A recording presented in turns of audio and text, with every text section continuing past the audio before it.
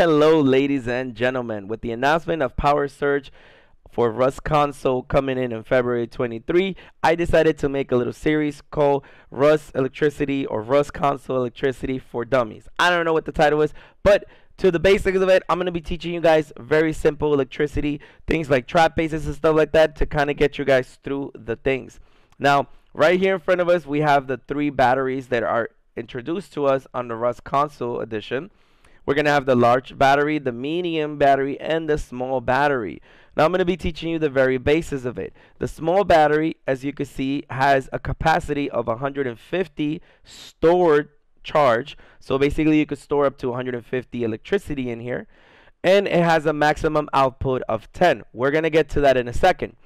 Now the medium battery has 9,000 and a max output of 50, and the large battery is going to have a maximum storage of 24,000 and a max output of 100.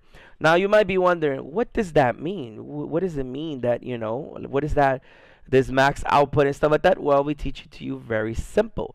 So for example, if we go ahead and we plug this battery into this charge right here to power this very simple turret, if we turn it on, you see that the battery is not powering the turret. Now you might be wondering, well, what's going on? It's because this has a max usage of 10. And you know what that means? This turret has a usage of 10. So you know what that means? That means that we would have to come over here and use our medium battery in order for us to plug this in here, and then we turn it on, and then look, now the turret turns on. Why is that? Because now we are using, there you go, now we turned it on. Oh my god, we're using 11 charge right now. Whoops, that was a hiccup. We're using 11 active, and as you can see, we have up to 50. Out of those 50, we're using 11. Obviously, this battery, the regular small battery, only has a maximum of 10. That means we wouldn't be able to put a switch to turn this on. Turret uses 10, while the switch is going to use 1. It's very simple for you to see what does each thing use. If you hover over and you click on the actual switch, it tells you, for example, this one's going to use 1, this one's going to use 1. With the exception of few things, most things use 1 usage of power. Things like the heater uses up to 3, and that's pretty much, other than that, I don't really know much. There probably is a couple of them. So now that you know why it doesn't matter for you to have a maximum output, obviously you know that now your choices are limited with the small battery.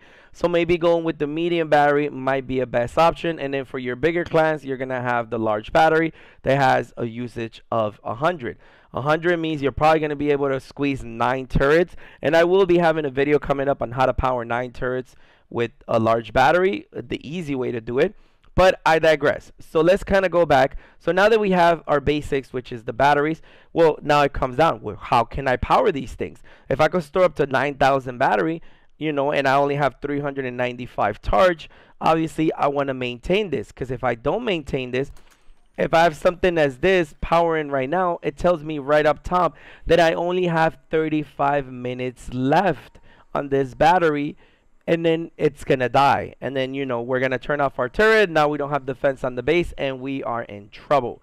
So how can we go ahead and power these things? Well, it's very easy. You're gonna have options like the solar panels, and then the next here would be things like your windmill. Now if you want to know how much each of these things are producing, it is very easy. If you hover over the solar panel, you're gonna have, it could store, or it could produce, or as I say, power generated up to 20 per solar panel, while the windmill could store up to or generate 150 power. And the windmill actually, with the exception of using 1 electricity, or I should say a storage of 1. So obviously if you connect the windmill, it's gonna have, right here it says an output or a max output of 100. Now you're gonna have a max output of 99, because obviously the windmill is gonna use 1 out of that 100. Now with that said, we're gonna go ahead over here and come over to the solar panel. It might say 20 right here, but it doesn't always mean 20. You know what that is?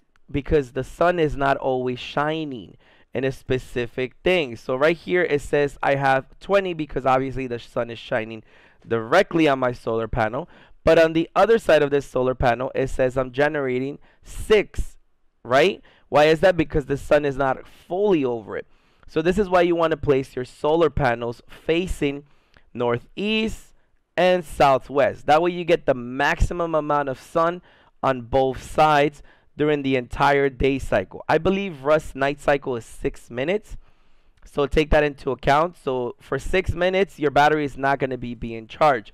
So obviously, if we have 2 solar panels, if we could charge up to 20 at a time, we have 40, and then we have another 40. So what is that? 80 charge going into our actual thing at a certain time of the day, where like the sun is shining right over both of these panels. So we got 20 from this, 20 from this. So that's 40 for a couple of minutes. Now, coming up to our windmill right now, it's only giving us 47. Now with the windmill, it's a different story. The higher the windmill is, the bigger the charge you're gonna get. For this windmill, I believe I only placed it 1, 2, 3, 4, 4 high, and right now I'm only getting 47. Now this also has to do with wind blowing. As you can see, the windmill is always gonna shift. Right now it's looking this way. Sometimes it'll shift to facing that way. It really depends on the wind and how you're doing, you know. Usually I see clients running like 2 or 3 of these things. These things are a little bit clunky. I haven't really tested out too much of these things because I've never really gotten to test them out to that extreme. I would usually stick with my solar panels, to be honest with you. Now, if you're wondering, well, should I be worried about people breaking my solar panels and everything? I'm going to show you right now. A solar panel is considered almost a metal structure. You see? Me shooting it with the AK, look how long it's taken for me to break it. Honestly, if this was a game, if this was actually a regular game right now, somebody will hear me shooting and they're going to come over and, you know, kill me for shooting and using an AK to shoot this. So don't worry too much about getting grief when it comes to this type of things, because not a lot of people are going to grief you on your things. And as well as the windmills, even if you shoot it with an AUKUS for a while, it's not going to go down that easy.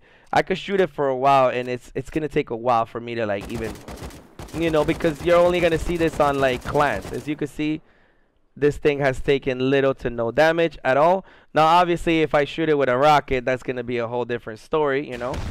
That's going to bring it down by like what, half? Almost, yeah. One more rocket, this thing is down. But, you know, this is why you place it high up. If you place it high up, obviously, it's going to, you know, you got to think about somebody from down here trying to aim at that. It's going to be very rare for people to even use explosives for these type of things. So don't worry too much about getting grief on that type of things. Worry more about how much storage you're getting out of that and how much can you store. So now we got 31 minutes on this. So let's go ahead and plug this up to our actual, you know, solar panels over here. Boom. So now if you're wondering what are these things, I'm going to explain that in future videos. But basically what I did is that I used our Ruth combiner to connect 2 solar panels into one thing and 2 solar panels into one thing. And then those 2, I plugged them straight into one. And then that one is going to be being fed to our battery. As you can see, now our battery is charging. It's no longer set at 30 minutes. Now you see the timer is going up. Now it's 32 minutes and so on and so on. You get what I'm saying? So this has kind of been a basic format on how, you know, you're going to charge your batteries, what each battery is, and what does that mean when it comes to battery storage, as well as battery output and battery usage. I hope this was very helpful to you guys. I will be making this a series, so make sure to check out future videos, and I hope you guys are excited as I am for the power surge coming into the Rust console. But with that said, this has been your host, BioLaser, and until next time, guys.